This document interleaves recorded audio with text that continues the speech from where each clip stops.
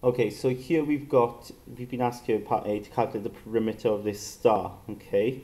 And we need to appreciate here that we've got a triangle created, and if I do the next triangle there, it will be exactly the same. We'd have 7 then and 10 here, okay? Right? That's how a star works. It's sort of symmetrical in that sense, yeah? So we just need to focus on one triangle here and appreciate it as a triangle. I can actually work out that angle as well, okay?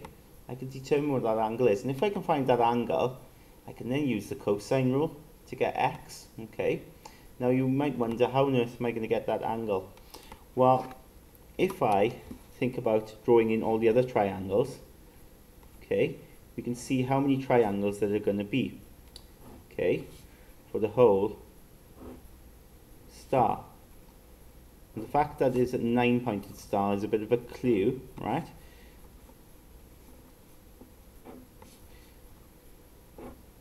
Let's just go halfway with it, okay?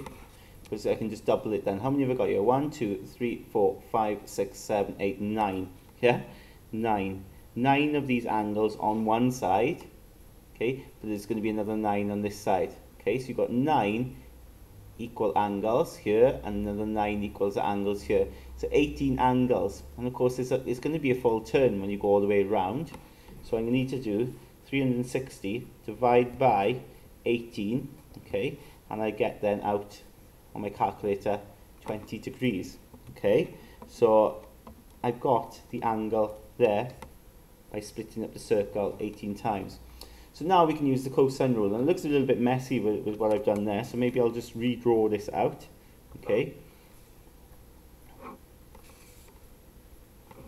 So I've got 10 here, 7 there, okay, and I've got 20 degrees here. Right, so the cosine rule then, right, well, I want to find this side, okay, so maybe I'll call this little a, right, and this will be angle A here, okay. This then will be little b, angle B there, and this will be little c here, angle C there, okay, opposite, obviously, okay.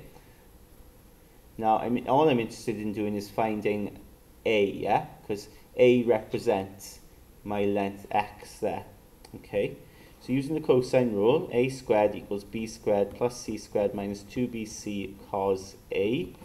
So a squared then, now a, we know that as x, right, so we can call it x squared, equals b squared, which is 10 squared, plus c squared, which is 7 squared. Take away 2 times 10 times 7 times cos 20. Okay, so I just work all that out on my calculator on the right hand side. 10 squared plus 7 squared, take away 2 times 10 times 7 times cos 20, and I get 17.443, etc. And then to get x, then I just need to square root that answer. So square root the answer, and I get out 4.2 centimeters.